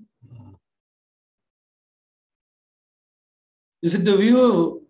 Can you view it in full screen? Yeah. Yes. Now it is through. Okay, gentlemen, good evening. In fact, when Professor concluded, I thought of an incident which happened 15 years ago. The QS auditor, external auditor, I was sitting in a driver training institute, Deep South, Namakkal, and that auditor asked me one question. How you, Bala, we have done so nicely, fine, all records are all fine, but how you measure the effectiveness of the training? Okay, that is one simple question he asked. Okay, you all know about the system audit, how difficult is that question. And he was also went on to explain. So as far as the driver training is concerned, can you prove that after training, accidents have reduced, crashes have reduced, whether fuel consumption have improved, whether the driver behavior has improved to say, for example, a conductor who deals with the passenger, whether his behavior and temperament got improved. So all those things he was asking, actually. This happened 15 years ago. Still, it is green in my memory. Have we reduced road accidents? Have we reduced the incidents? Okay. So it is a question of a dynamic world, which we are all into it. Okay. And another thing, we are all drivers and road users in some way or other, whether be it a two-wheeler or a four-wheeler, or a pedestrian or a cyclist, we all are road users and abide by the road safety rules and regulations. So it is very, very important. My slides are a little bit technical here. I will just quickly run through because 10 minutes is a bit tough task for people like us. But still, the rule is to go by the timeline. Okay. Now, basically, the DNA of the training, driving is patience and courteous, and never to show anger while on driver's seat. In fact, you will find most of the drivers outside taking a cup of chai or having a smoke. But the time they sit on the wheel, they were very, very, just like a jumbo jet pilot. They will be rushing through and all. Okay. So this patience and courteousness should be there always. And the judgment, anticipation, vigilant. We will go through it in detail. And then the very, very important thing is avoid a distraction mentally and physically. Because as and when we start off our driving, things will come into our mind. Say something like that. Have we locked my house properly? Or even payment of electricity bills, all those things, whether we have switched off a gas stove. In fact, one such an incident happened to me also, where my wife was just telling me whether we have switched off the stove and all. Okay, those days where we don't have mobile phone like we do have now, luckily we went to a booth and then rang up to our neighbor, okay, who is staying downstairs. And because we have given the key to them to just physically check physically whether the gas stove is switched on properly. So this is when I am at the wheel, I should ensure that I don't have the distraction. Okay, both mentally and physically. And the minute we sit on the driving seat without minding, we take off just like an aircraft, wherein we have to see our lights, number plates. cleanliness of windscreen, okay, then the tires, leakages and underbody obstruction, because particularly in areas of school and all where you may find the children at the back of the vehicle or even sitting by the side of the wheel, okay, or in front of the vehicle also where the driver will not be able to see who is underneath our vehicle.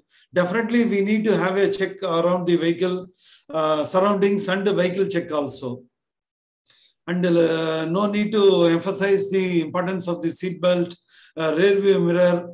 See, I have seen many drivers adjusting all these things while driving. It should not be done during driving. It should be done before driving. You know, I have seen people struggling to put the seat belt when they are on. Okay, already started the driving. That is very, very thing that they need to avoid.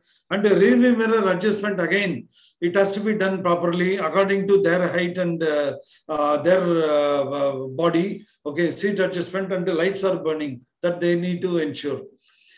See, one thing which we all notice is the proper speed and the lane selection and the management with the use of our steering and the indicator. See, I am not alone on the road. Okay, we need to take the other road users also into consideration, and then we have to communicate to them properly with the proper speed and the indicator, and accordingly we have to do the lane selection management. And one thing you please observe, it is there prevailing in all over Indian cities. Okay, where when they take a right turn or a left turn, they don't keep the lane discipline. Okay, you will find this almost 100%.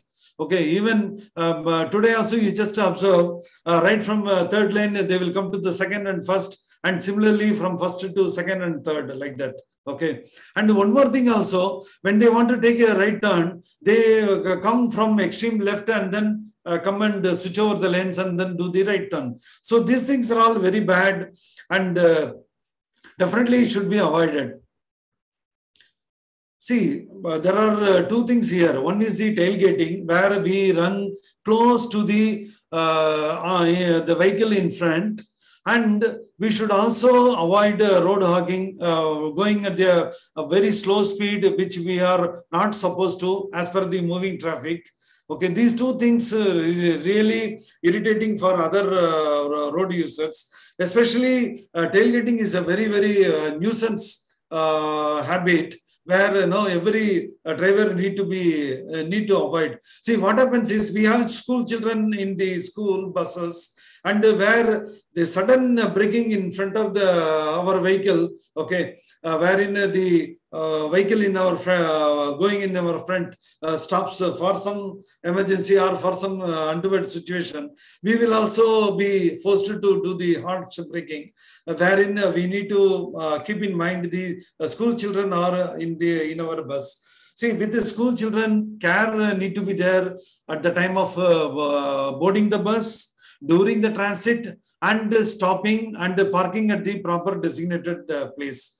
Okay, and in fact, one video, one snap wherein Akhilesh was sharing that zebra crossing. Okay, and again the habits abroad and here also. Okay, whenever that is, pedestrians are supposed to cross only in the zebra crossing. Okay, and at the same time, whenever they see pedestrian crossing in the zebra crossing point, the driver need to slow down and wait for the person to cross over.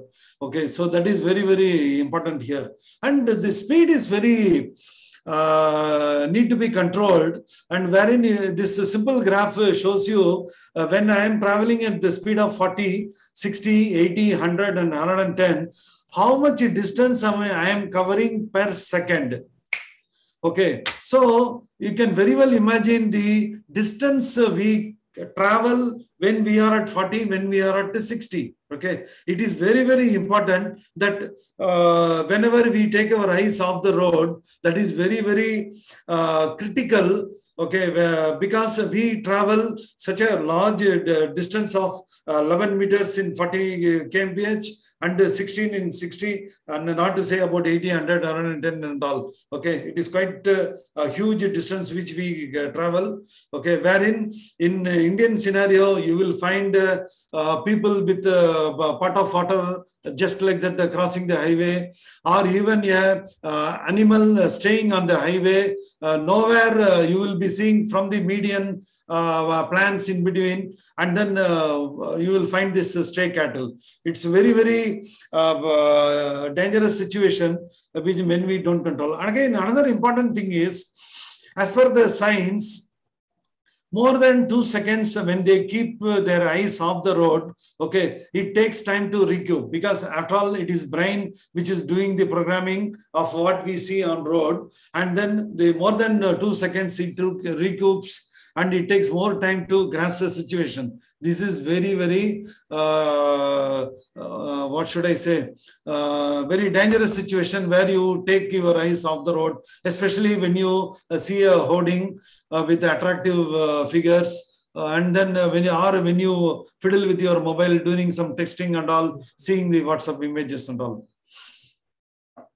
And when we see, very simple thing is, we have to see and we have to be seen also. Okay, that means we need to see the other vehicles, and we should also ensure that our vehicle is seen by other road users. Okay, we need to have adequate gap. Okay, the 2-second rule and 4-second rule we used to tell in depth during our technical sessions. Avoid harsh braking, then traffic light changes. Avoid a sudden stoppage and a sudden acceleration. See here, the usage of indicators is very, very important, not at the 11th hour, okay, wherein we have to communicate to other people.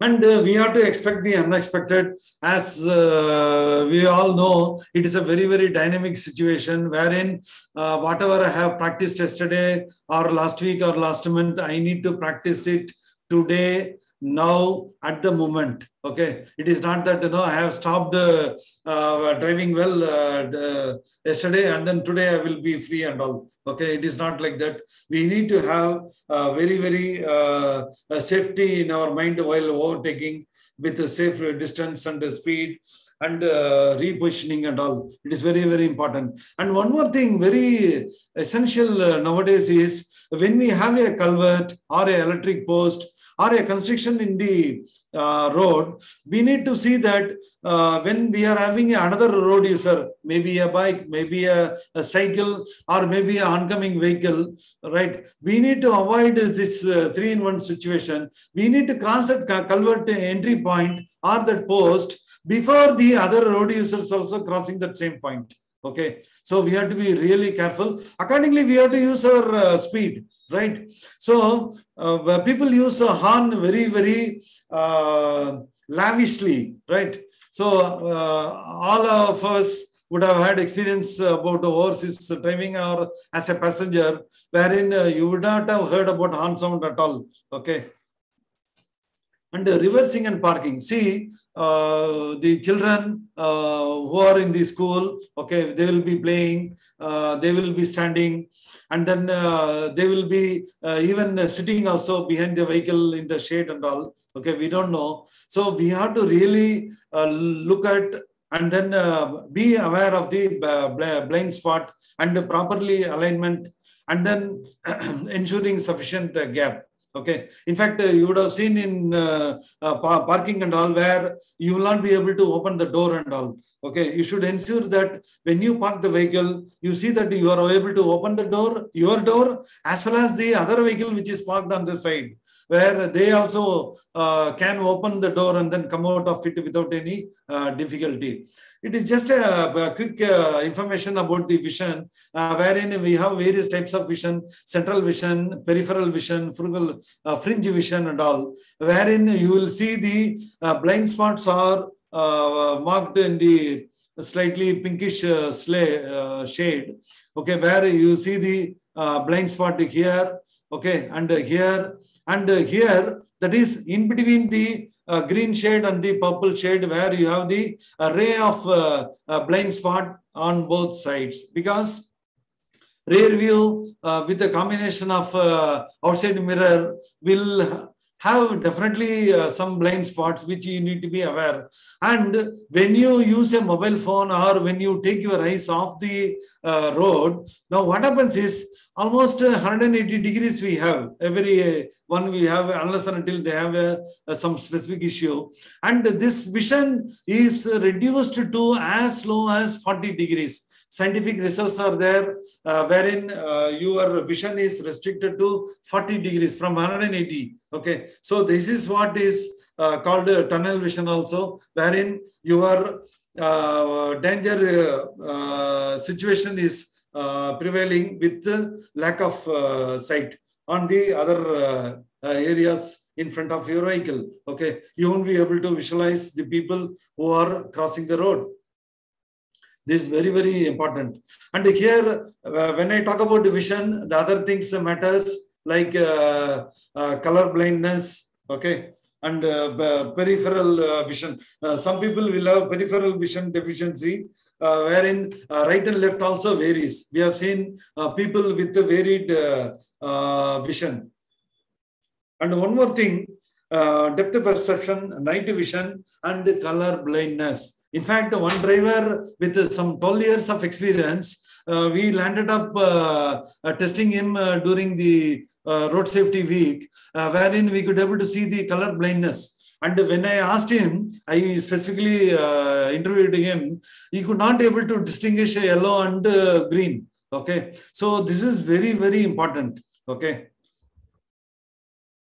On-road behavior. See, again, as I was telling you earlier, the minute they sit on the driving seat, they are very aggressive, not showing patience, okay, swearing the other road users and all. This is very, very bad practices where they need to be not aggressive. And then don't get distracted, okay. Distraction in many ways, okay, physically, emotionally also, okay, and be courteous with other road users. Cooperative, okay. See, this defensive driving helps a lot. In fact, the other day when I was driving with my son, he was a little bit accelerator aggressive, okay, or trigger happy like that, no, accelerator happy guy. So I just told him, you be show patience. Okay, when you leave another guy who is forcing you on the right side, now you don't lose anything, right? You just allow him to go, okay? So don't be aggressive, okay? And be friendly with the other road users. And look, you are not alone in the road, and you are also a co-user of the road, okay? So you are not the whole and sole property of the road, right? You have to share the road with the other road users. That is very, very important. And here, horn is extensively used so rashly. I remember Bombay has a rule of punishing people using horn. Okay, I wish everywhere that rule should come.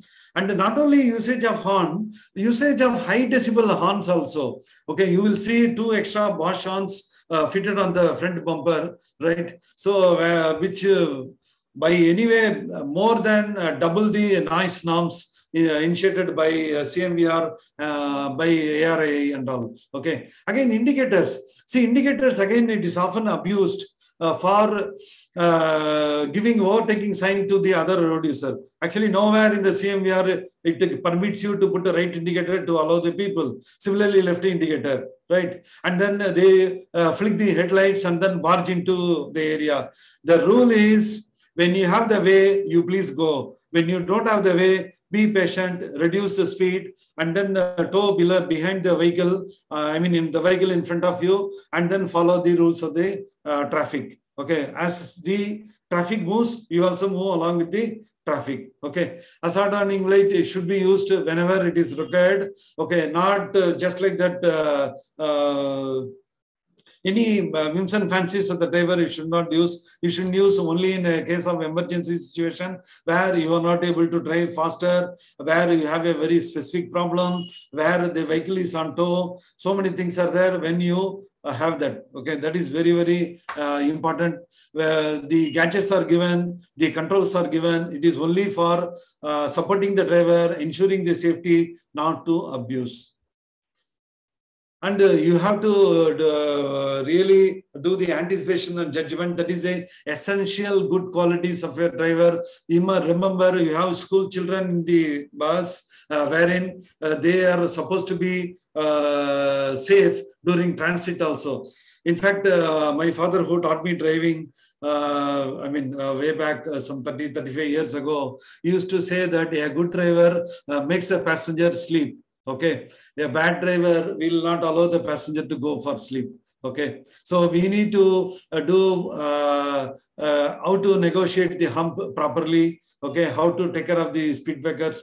It may not be of IRC standards, but still you have to take care of the speed breaker and then go accordingly. Again, unmanned level crossing. I think almost we are done with the unmanned level crossing, but still you have to do properly. There is a separate content for crossing the such places. Okay, and again, school, hospital, marketplaces, we need to go by the guidelines as per the road signs, and the safety and comfort to the occupants. Very, very important.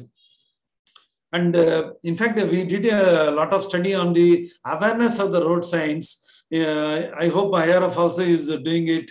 When Akhilesh is also doing the content, the awareness on road signs, traffic signals is very, very limited, as we have.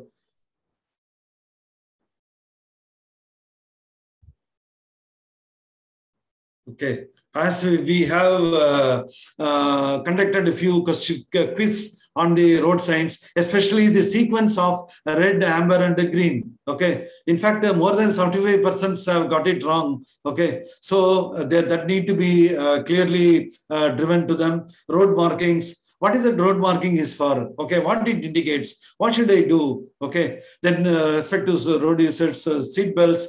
You all know very well, in big cities, it is a very common practice wherein they will have a small buckle, extra buckle, and they will put it in the seat belt, and then they will go away with that telltale signs and the alarm and all. Okay, it is not for that actually. It is for the safety. And mobile phone is strictly prohibited. As I told you, when you take your eyes off, okay, brain takes time to recoup, and again you have the visuals in front of you on the road. Okay, so very simple thing. When you do driving, you have to do only driving, nothing but driving.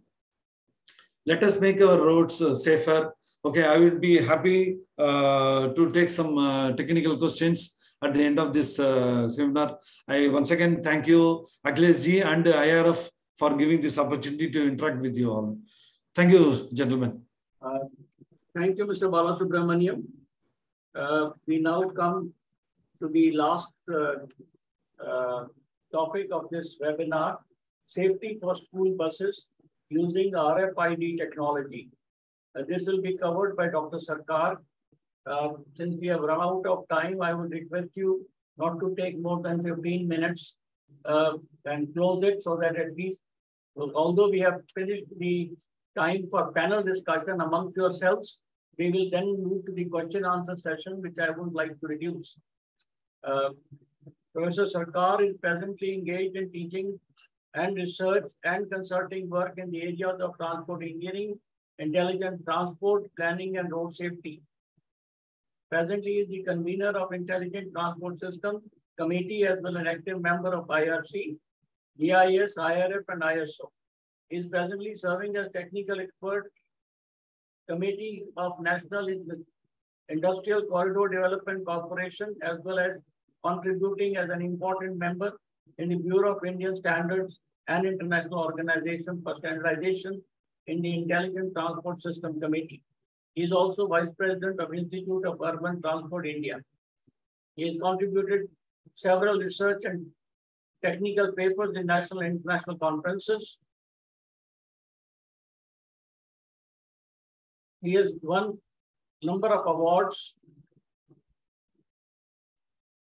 I would request Professor Sarkar to now take over and give his presentation. Thank you.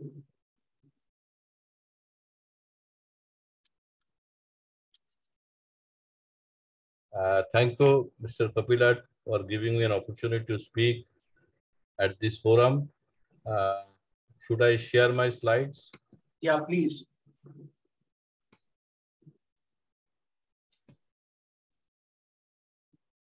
Yeah. Yeah, as you said very rightly, because we have lost a lot of times. We have only 15 minutes to have to.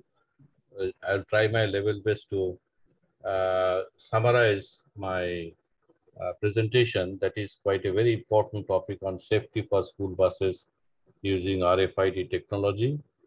In fact, this safety of school buses, I would like to say that this initiative to work on these particular areas of concerns was taken up at BIS ITS committee, where I'm one of the active member. And as a team, we have been working on evolving standards and specification in case these systems is introduced at various schools in India. Keeping in mind, I just try to put the things in a manner so that it is understandable, because I did not go into the detail of specification and standards which has already been evolved. I'd like to say what has been the contents of the school buses using the RFID technology. As you can see, when school buses are seen standing at the bus stop, at the school bus stops, and when they go to the various bus stops to pick up and alight the children, as well as ultimately go to the schools, there are a number of activities are performed. Sometimes what happens, students step into the bus, and then students step into the wrong bus, students being absent in the bus, students have left the bus, students have left the bus in the wrong stations, students been left behind in the bus. So there are a number of issues which are concerned to the not only parents but also the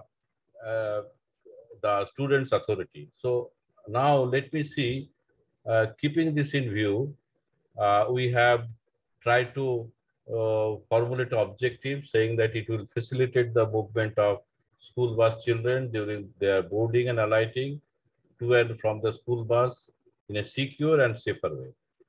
And that is one of the major objectives. And of course, as I said, to develop appropriate standards and specification of BIS for safety of school bus, including boarding and alighting of students and tracking and monitoring of the school bus. Now, this slide shows that when we talk about the children, from this slide, it says that more than 16,000 school children have lost their lives in each year, right from 2017 to 2021, and more than that. So this is one of the very, very serious concerns. Students are losing lives. If you look at the number of students are losing lives in front of the school buildings and college premises, even that number goes up more than 30,000 or so, right from 2017 to 2021. So this is a matter. It's a matter to be addressed properly. Now we have the technology in hand. So how to do it? So there have been a lot of research carried out in these areas. So let me just tell you the concept, how the school bus RFID system should work. The smart RFID tag is which is provided to the students, embedded into the school ID cards and specific to each child. So that means when they come at the school bus, the bus stand from the in the residential area or so, so they are wait for the bus. As soon as the bus comes, the bus is provided with the bus reader unit, which is combination of GSM, global mobile systems, GPRS, general packet radio service, GPS, global positioning systems, RFID, and camera. Camera is an optional. So these are the things provided along with the reader. And when the students get into the bus, immediately their data is captured by the reader through the antenna, and the reader is coupled with a microcontroller which processes the data. Ultimately, this data goes to the through internet using GPRS and GSM, and finally it goes to the central servers. And because of the data being processed to the microcontrollers and the data which also can be transmitted back to the parents' mobile app. So any point of time, parents can monitor the movement of their words. And also similarly, the central server also goes to where the data is stored, and from there it also goes to the command center where institutes can monitor that what is the present status of the particular students. And finally, when the students come to the schools, they have a gate readers, and they also readers are placed on the gate, and schools the details of the movements of the schools entering and leaving the schools can be recorded, and that also can be processed and goes back to the through these GPRS and GSM systems, and also then gets linked to the central server and also command center. This is basically the way it works. And we also have seen that there are number of information layers available.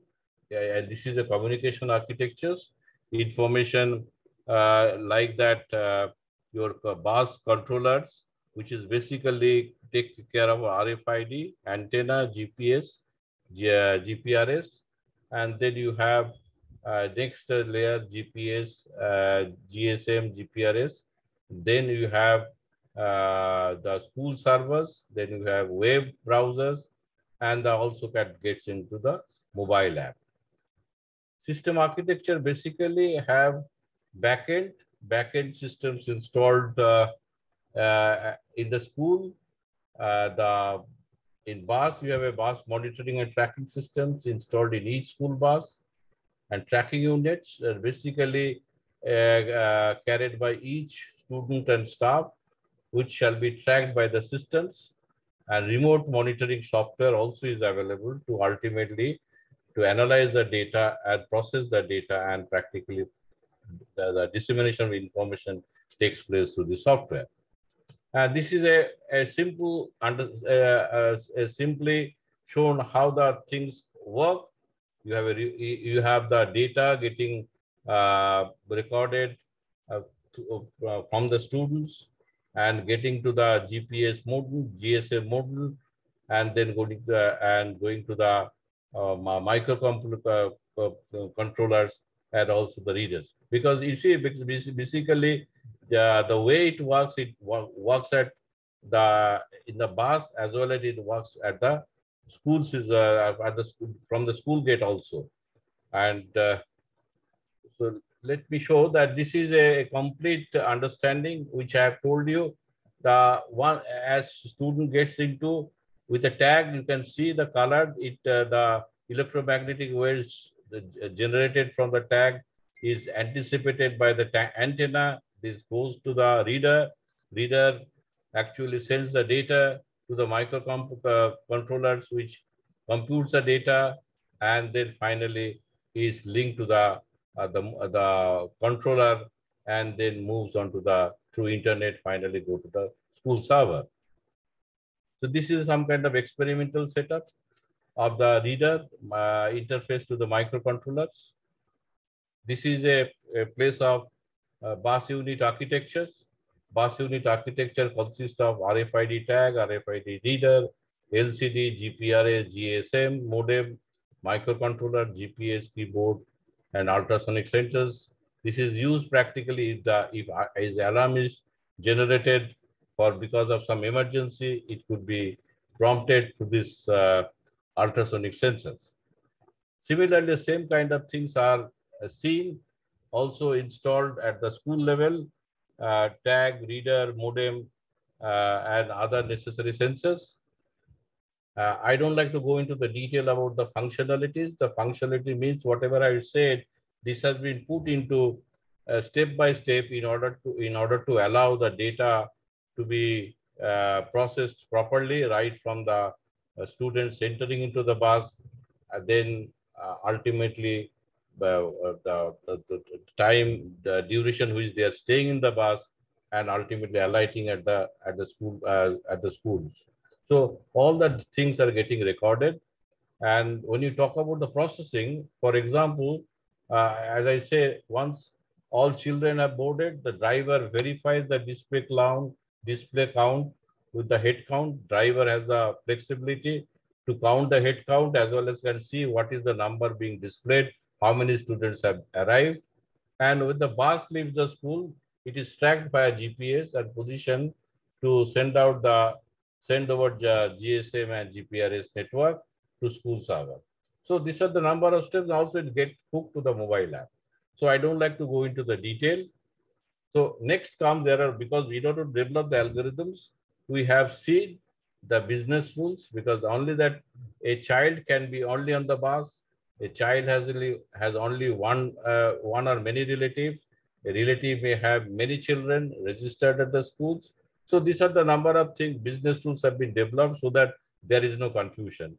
This is the student tracking module. If anything goes wrong, alert is already inbuilt, which triggered in order to make sure that something has gone wrong, and accordingly the message not only goes to the server and ultimately goes to the student's authority to take necessary actions. So number of modules are available at the bus end. The students tracking module, control module, school administration module, end users module. I will not go into the detail. Again, you can see some kind of snapshot when school children is being tracked.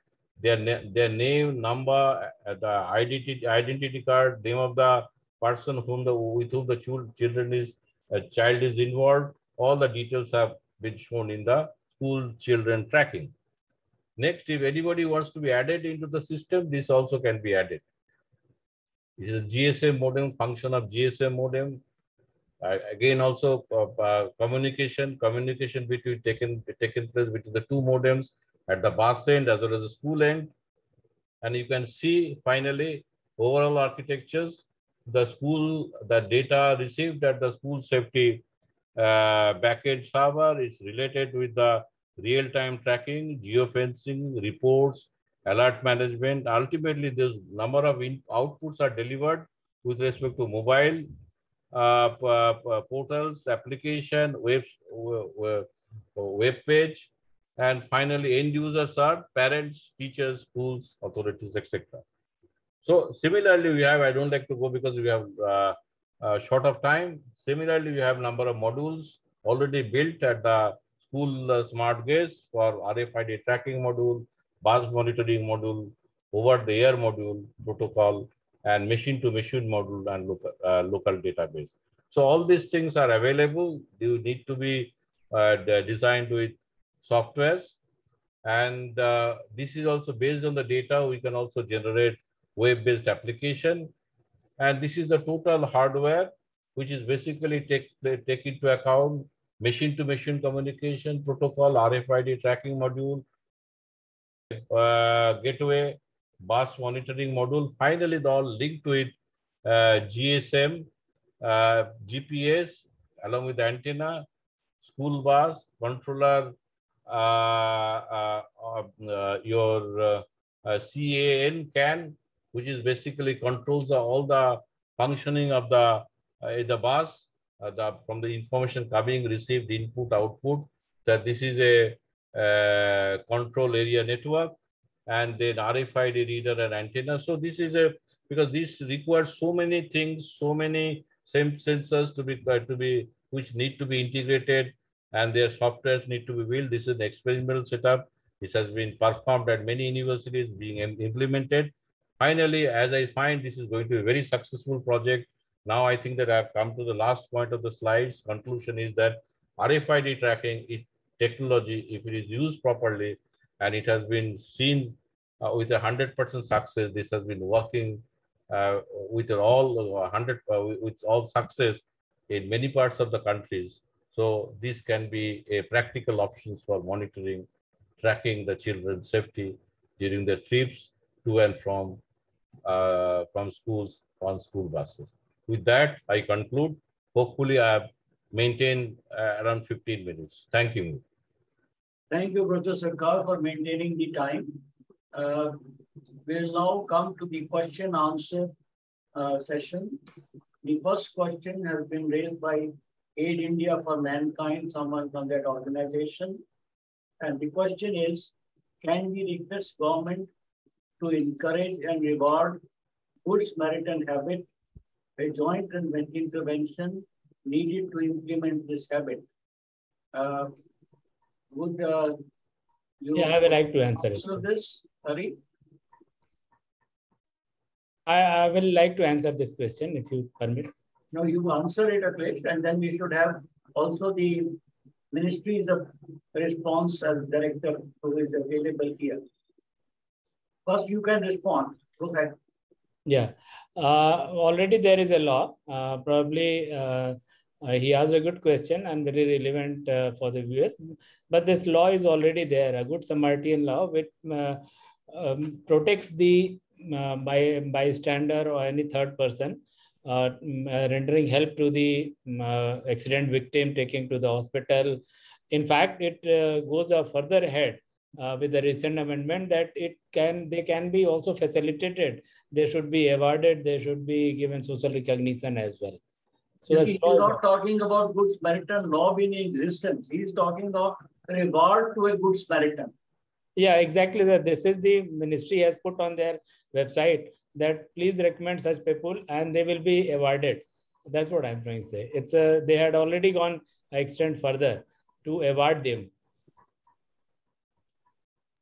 Is there a policy on that reward, Director Saab? Is there a policy on reward that the ministry has issued?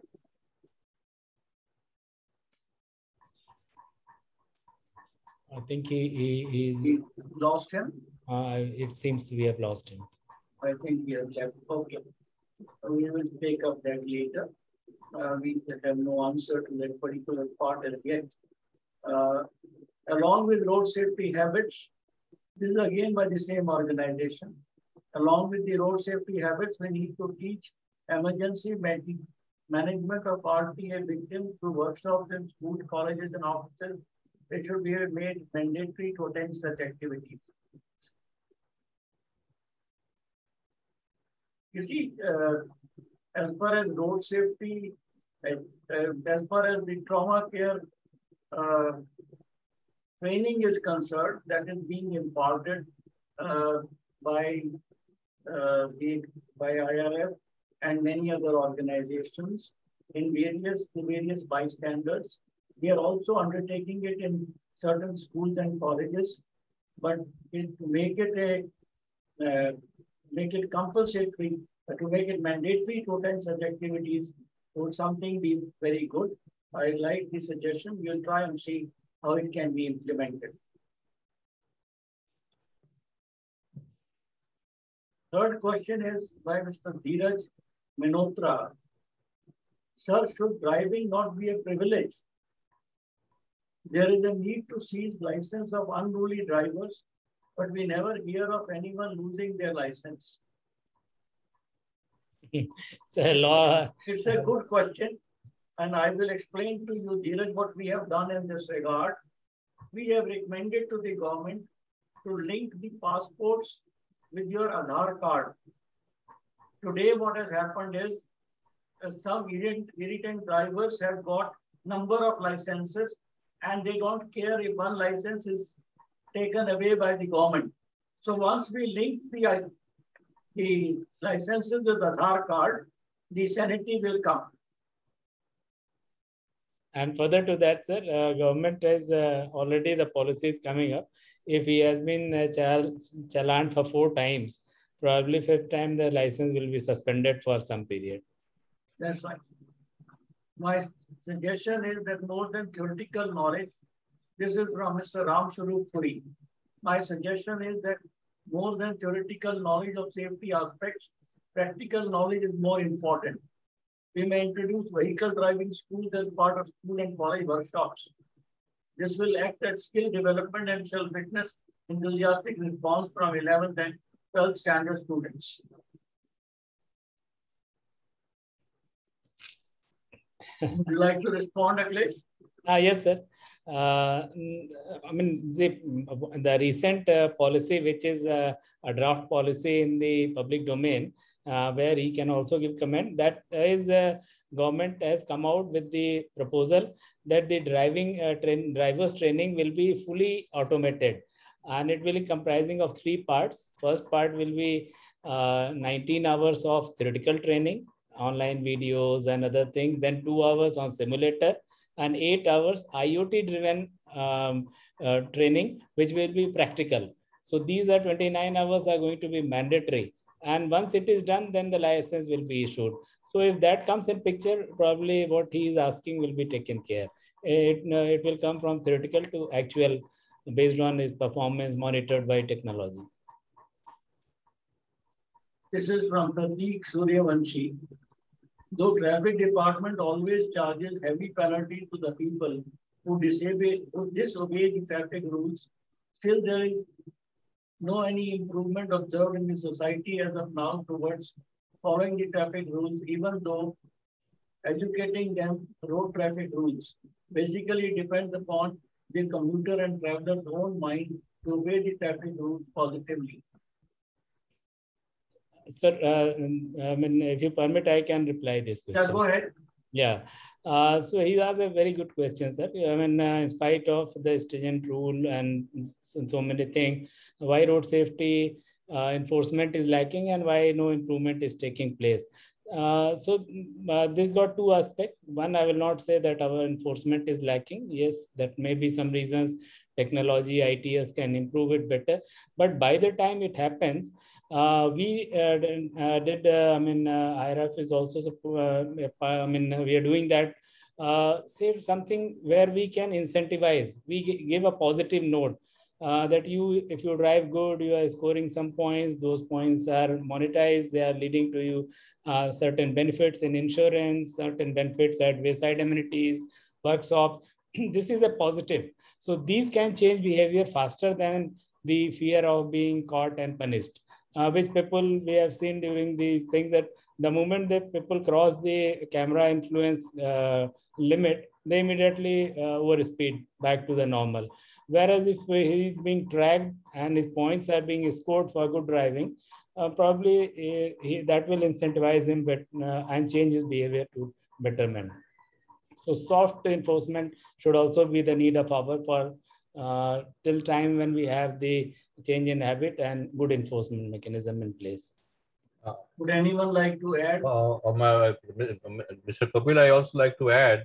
Yes. Akhilesh was mentioning soft enforcement. I do not agree with him totally, because nowadays in India, I find education enforcement has to go in hand strongly, not in a softer manner.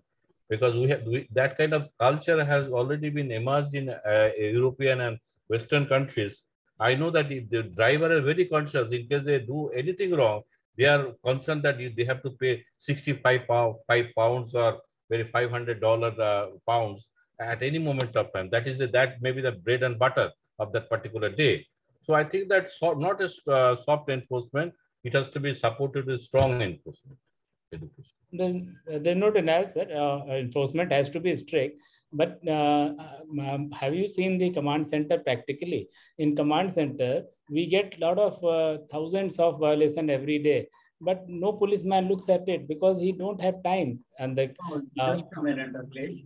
Yes. To get in the command center, we can send e-challan to those people. So it is not that you cannot send an e-challan. We don't need a policeman to challan anybody at the site itself. We have to have a system in place where your car number is automatically taken while you are driving on the road. And if you are committing a mistake on the road, that gets recorded and you have to pay fine for that mistake. If you are changing lane at the wrong place, you are supposed to pay a fine. If you are over speeding, you have to pay a fine.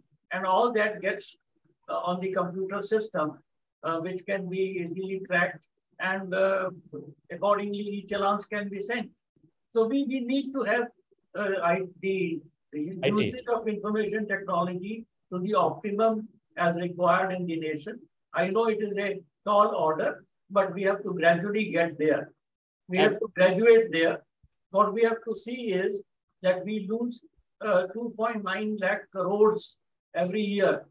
So why not spend 2.9 of 1 year on the systems and then save that 2.9 and probably reduce it to 50 lakhs. Fully agree with you, sir. I mean, there is a no two opinion. What you said is absolutely perfect, and that should be. But what I was just trying to highlight, that implementation reaching to that level may take few years. Number one. Second, the enforcement through the challan, the recovery is very less, sir. In Delhi, it is only 13% each challans are paid.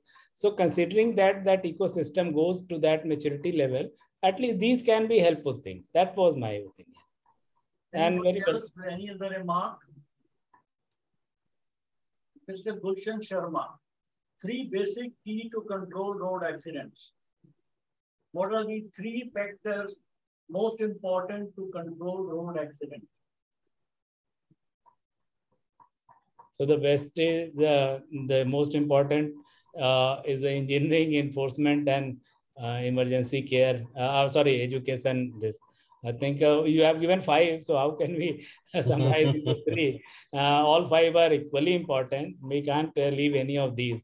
So I think. Yes, I think Gulshan Sharma sir, you have to realize that all the 5 are equally important, and the road safety will not come.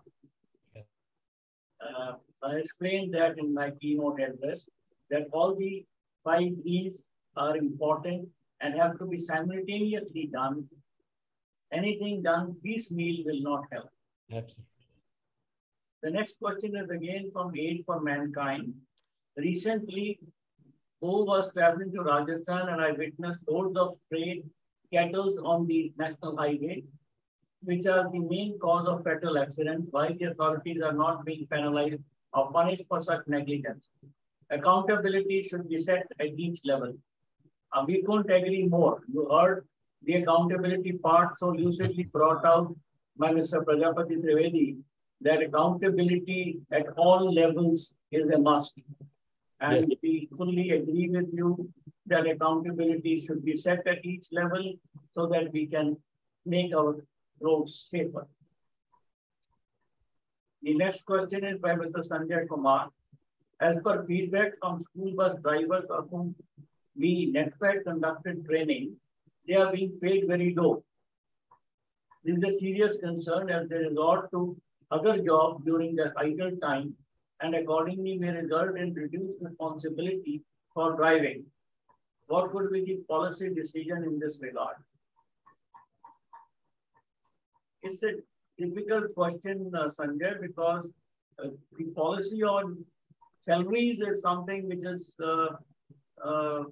difficult to intervene with, because if somebody chooses a profession, he knows that this is what he is likely to get. But I do agree with you that we should try to see if we can raise the basic salaries of these people to make them, to get better people, more responsible people for this job. Mr. Kapila, I'd just like to add one point. Sure. I have seen in abroad, a driver also gets a more or less equal amount of salary as engineers gets. I was asking a driver, how much do you get per annum? He says $50,000. Even an engineer who is working somewhere, he gets also $40,000-$50,000 per year. So my question is, why the salaries are low here? This is true for the policemen. This is true for the drivers. So all these basic categories who are supposed to be looking after road safety, unfortunately, are very low paid people. So we need to evolve the policy in this regard. Sir, so here, that is what I was trying to link it, sir. The safe driving score, that gives the insight into the driving, and that will categorize the drivers with higher scores can ultimately demand, they can be termed as a safe driver. And then they can say, I charge more. No, we can put the slab of their salary much higher than the other. Yes, yes. Yeah. Sir. And the parents will love that the driver with very high score is driving, taking their children to school. And if the driver asks, I will charge 5,000 more for driving school bus, people will love to pay. Oh, that's fine. That is what the safe driving score I was trying to refer, sir. It's like civil score. Yeah. And summing up, I would like to thank each one of you for your presentations today. And I would like to sum up on the note that we all need to do whatever is possible in our domain to bring in road safety into focus and reduce road accidents and fatalities in India and the world at large. Everything humanly possible, we must endeavor to do, which is within our control, which is not within our control. Let us at least propagate that road safety is an inescapable necessity, and we must all contribute in that direction, amongst other things which SDG provides for. On that note, I'd like to close this webinar this evening. Again, thanking you all for your participation. Thank you. Jai Hind. Thank you. Thank you very much. Thank you. Thank you all. Thank you. Before we end, we'd just like to thank the sponsors for this program, Goar Construction, Dilip Bilcon Limited, and Maruti Suzuki. And I would also like to thank the supporting organization, World Economic Forum.